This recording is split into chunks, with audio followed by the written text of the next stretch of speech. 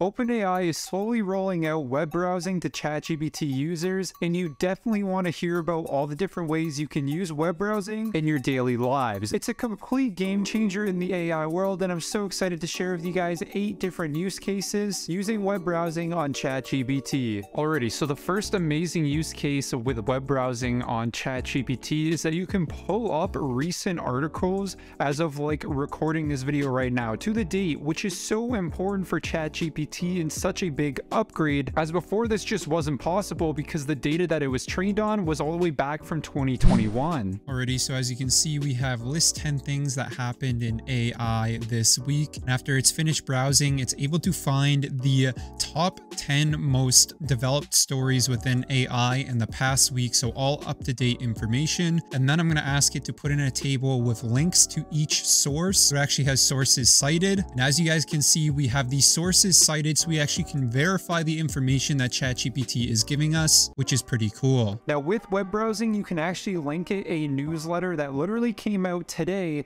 and ask ChatGPT to summarize the entire newsletter along with all the associated links in that newsletter that you can easily click on and navigate to. Now I'd like to note I got all my source video from the rundown on Twitter, so huge shout out to them for the video footage. So in this prompt I asked summarize this newsletter by the rundown for me and create a list of 10 different URLs. So as you can see, it's finding the best stories within this newsletter, or the most important stories, and then it's also creating links to all the different tools that were used within this newsletter, which is amazing. Now this tool is going to be massive for all my marketers, and I think I'm going to make a whole separate video on it itself, but being able to find the top trending posts on popular platforms like Reddit is going to be huge for content creators like myself who want to find the most recent and popular trends within different niches. So let's say you're a gaming YouTuber for the video game Call of Duty. Well, you'd go to the Call of Duty subreddit and be able to find the top trending post of the day, and then you can maybe make a video on it if the context applies. So I asked the prompt, what's the trending posts on r/ChatGPT today? And here it is creating all of the top performing posts or top trending posts on that particular subreddit. And I'm going to ask it to make a table so I can actually view the posts on the current subreddit. Now this is going to be huge for marketing and finding big stories way faster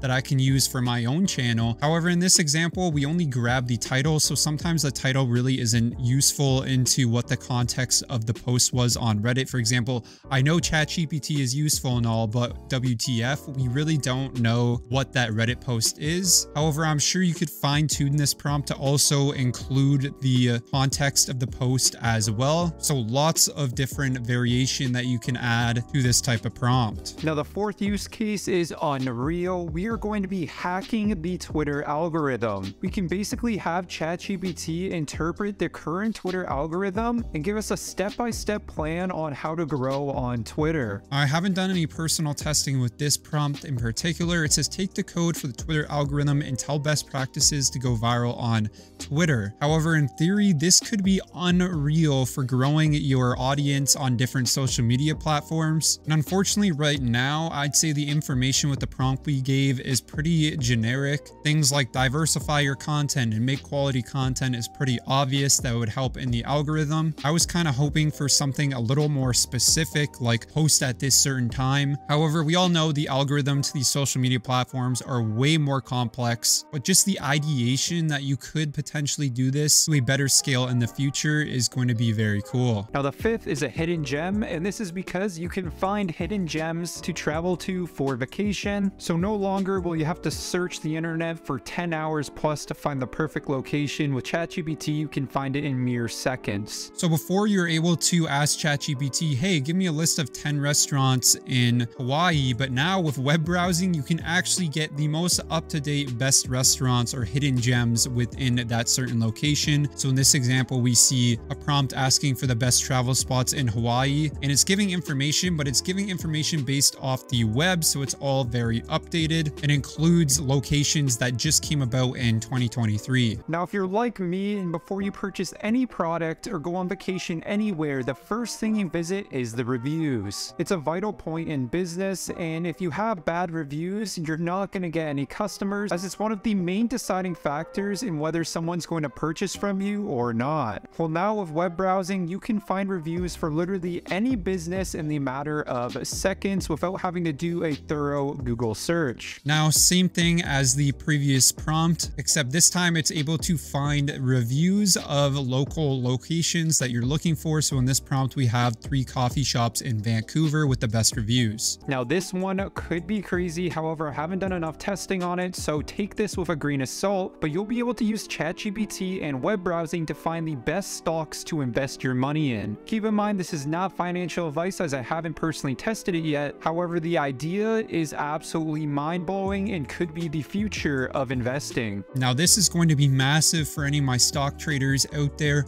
You'll be able to find the most up-to-date performing stocks within the market. And then from here, you can make your own decision on what you want to invest in. And I really think this could be the future of trading. It's going to be all done through AI, and it will be really interesting to see how the stock trading industry changes after all of this ChatGPT web browsing stuff, because I feel like it's going to make people way better at stock trading than they currently are. Now, for all of my students who are still in high school or college, you are definitely going to want to hear this final one as it's massive. With web browsing and ChatGPT, you can now create entire essays, but now you can actually cite your sources within the essays, and these sources that you cite are going to be up to date to the current day you are writing that essay. Now, in this final example, I'm asking it to create a short essay on the threats of artificial intelligence and to cite at least 5 sources with URL links to the sources. This couldn't be done previously by ChatGPT, or to a good degree, because it didn't have web browsing.